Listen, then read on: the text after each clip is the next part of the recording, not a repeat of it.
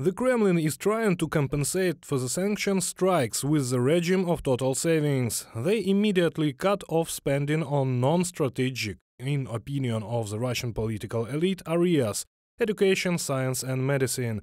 But the savings on the already meager financing of these programs did not help. Then in Moscow they decided to raise rates to freeze 700 infrastructure projects at once. Road construction, aviation and even energy was cut.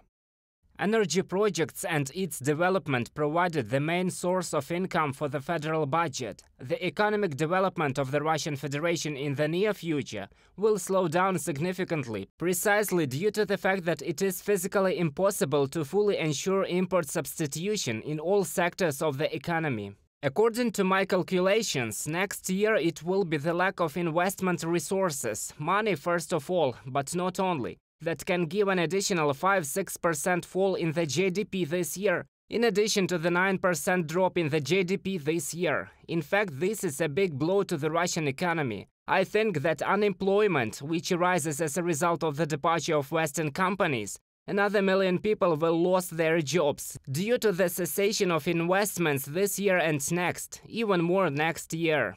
And then a new strike to the railroad. The Kremlin has run out of imported bearings for the repair and production of railway cars. Already at the beginning of August, 10,000 railway cars were removed, and by the end of August, under the threat of being removed from routes, there will already be about 200,000 railway cars, which is about 25–30% of all the railway cars that are in service in the Russian Federation. Along with the railway cars, specialized factories also stopped working. In order to start mass dismissals and not to admit their own incompetency, the workers were sent, some on vacation, some on unpaid leave.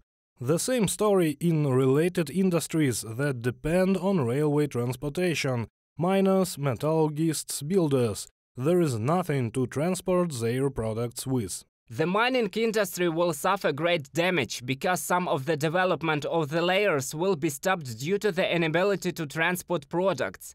Europe refused Russian coal, and it is quite problematic to even sell what is available to the Chinese markets due to the fact that there is a huge shortage of railway cars. Even the Kremlin's priority, military-industrial complex, is in crisis. According to US intelligence, Moscow is buying millions of artillery shells and short-range missiles from North Korea. And this means that the Federation is not able to produce its own ammunition. Although the Kremlin's propagandists are trying to convince the Russians that the sanctions do not work. If the sanctions have no effect, so why do you want so much to lift sanctions? By the end of the year, we will see the first interim serious result of the sanctions' damage to the Russian economy. According to various data, from 10 to 15% decline in GDP, we should see at least at the end of the year. Russians are already feeling the consequences of the sanctions: the shortage of once familiar goods, rising prices.